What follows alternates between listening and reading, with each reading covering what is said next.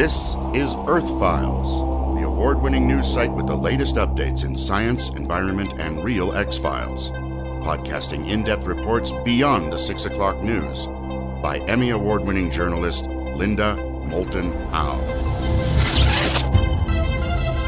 The 1918 Spanish flu was the fastest spreading and most deadly influenza pandemic in recorded history.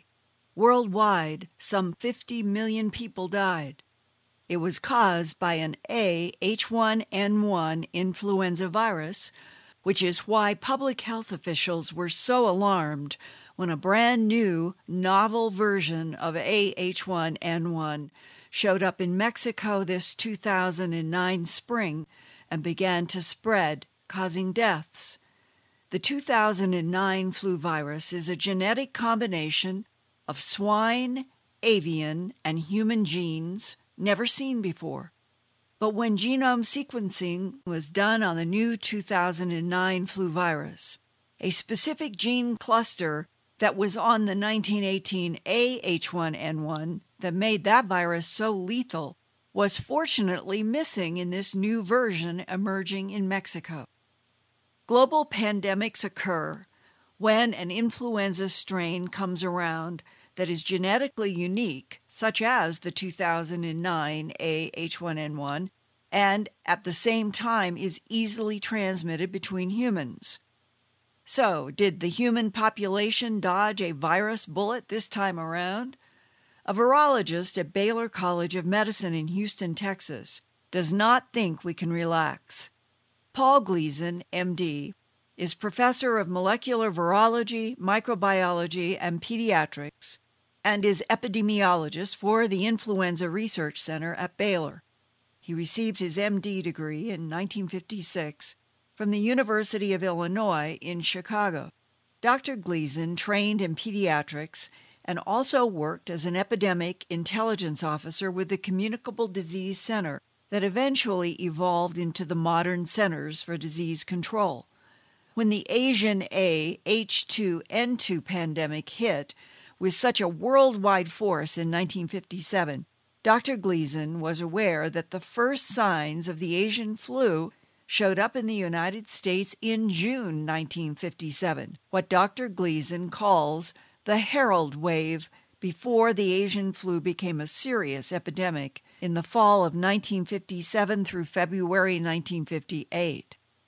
Later on, Dr. Glezen published data that showed there were these herald waves of upcoming serious influenza viruses before the 1918 Spanish flu, before the 1957 to 58 Asian flu, and before the 1968 Hong Kong flu. This week I asked Dr. Glezen if he thinks the 2009 H1N1 could be a herald wave of a much more serious flu epidemic coming in fall 2009. I don't think that we're off the hook in the United States. I don't think we should be complacent to think that we're not going to have it as bad as Mexico, because I think that if conditions were different and we were in the fall and it was getting colder, we might see much more disease.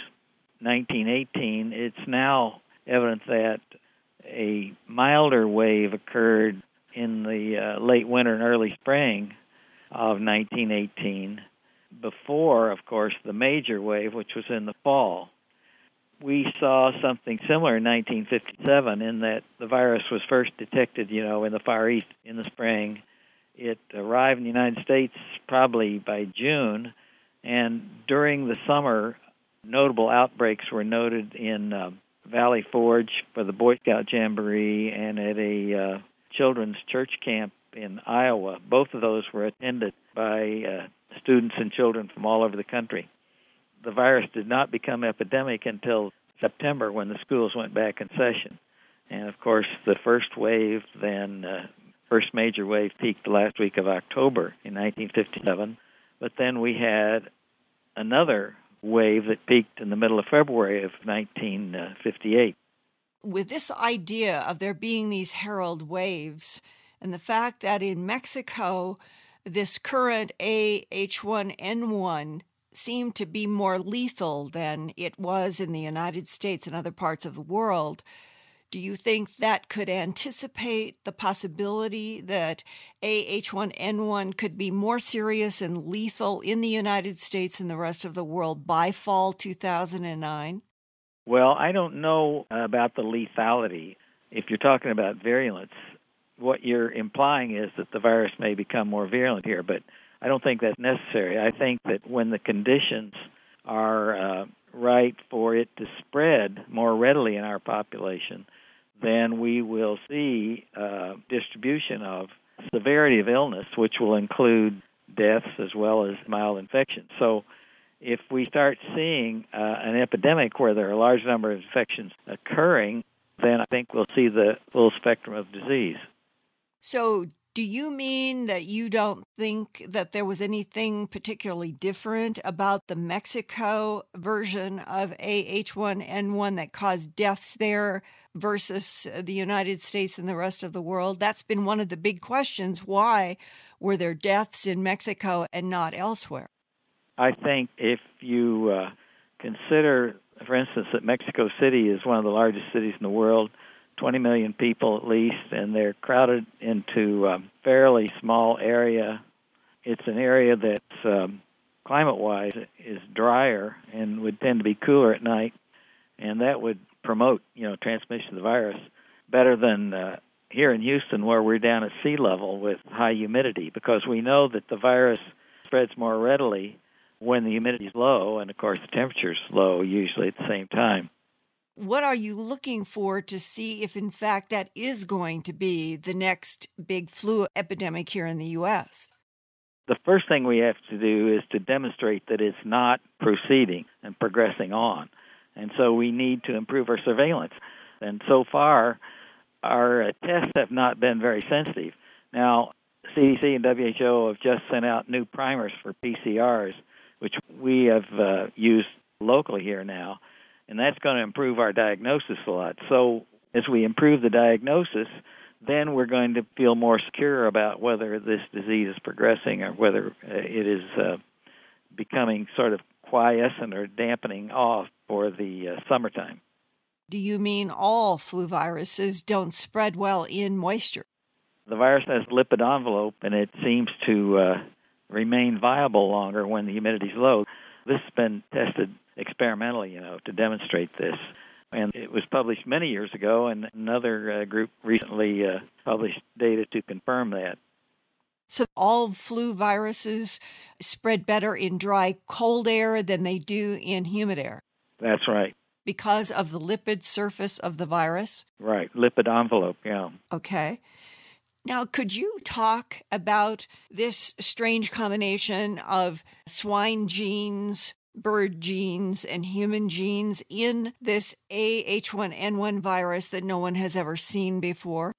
From what I understand, the triple combination has been circulating in pigs for about 10 years. So the virus that is now spreading among humans has only added genes from one additional source.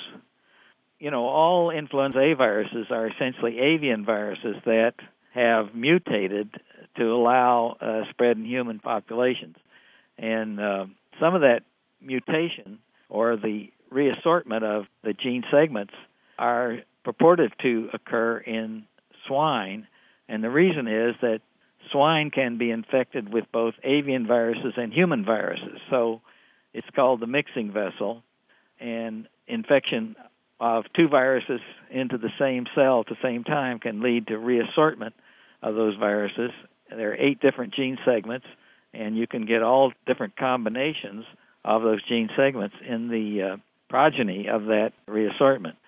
So that's why many of these viruses may come from swine. It's because the swine allows the mixing of the genes. But remember that all A viruses originally were avian, bird viruses. Only B, influenza B, is a human virus. The swine for the last 10 years have been carrying which combination? There are 8 gene segments in this flu virus, and they come from 4 different sources. The North American swine, the Eurasian swine, North American human, and avian. Okay. What is your personal opinion right now in May of 2009 about what you are expecting might happen in the fall of 2009 in the United States?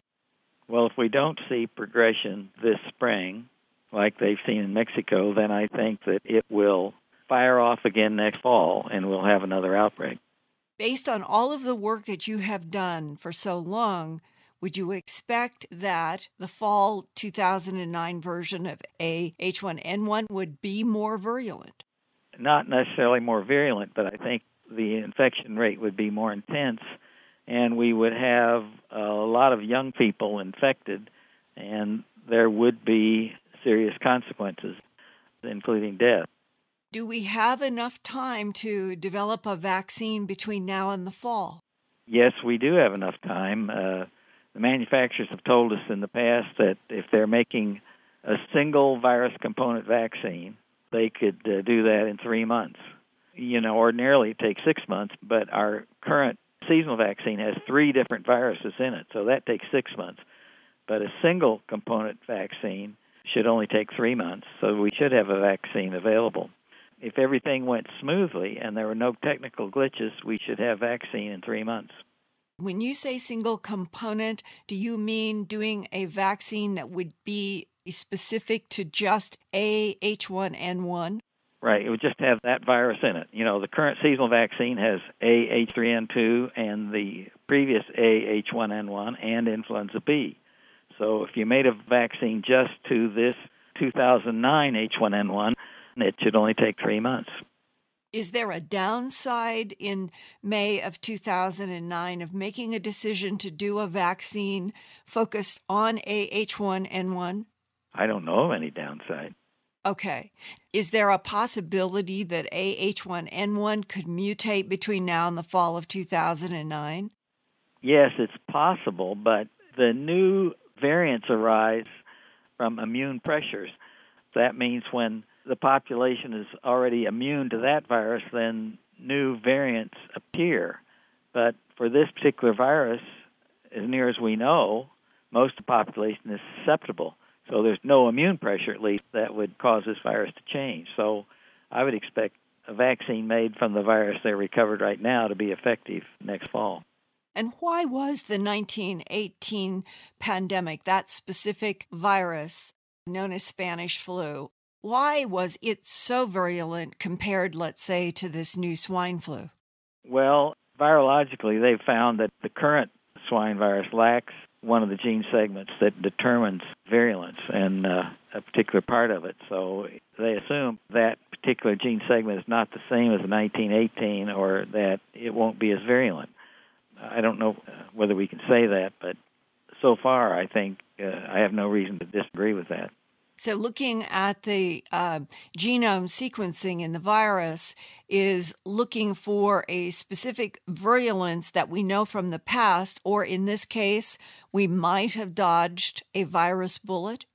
Well, I wouldn't say we've dodged a virus bullet. I mean, we don't control seasonal influenza now. We have somewhere between 30 and 50,000 deaths a year, and we have 200 to 500,000 hospitalizations a year due to flu. So any flu is bad, and particularly any flu to which almost everybody is susceptible is bad. So it may not be as bad as 1918, but it could be as bad as seasonal flu, which is bad, which we have not controlled up till now. So I think we need to get to work on this. And in the fall, it could be as bad as, say, Hong Kong 68? Yes. And that was pretty bad. Right. 57 was worse. The Asian flu. Right. How many people died in the 57 Asian flu in, let's say, the United States? Oh, probably about 77,000, I think. Twice what the current rate is. Right. The World Health Organization says as many as 2 billion people could be infected by the new H1N1 virus if the current outbreak continues to spread.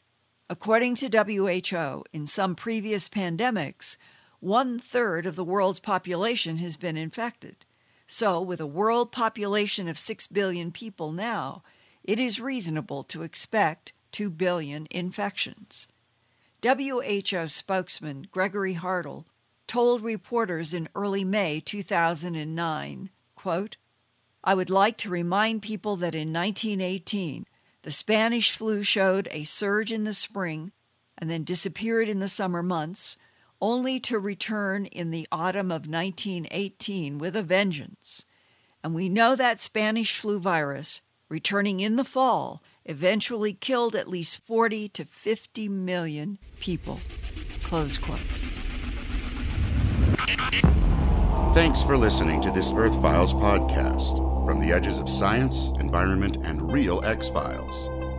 Go to www.earthfiles.com to see more than 1,000 Earthfiles reports with photographs, drawings, and documents. And visit Earthfiles every day, every week, for new reports and new podcasts. That's www.earthfiles.com.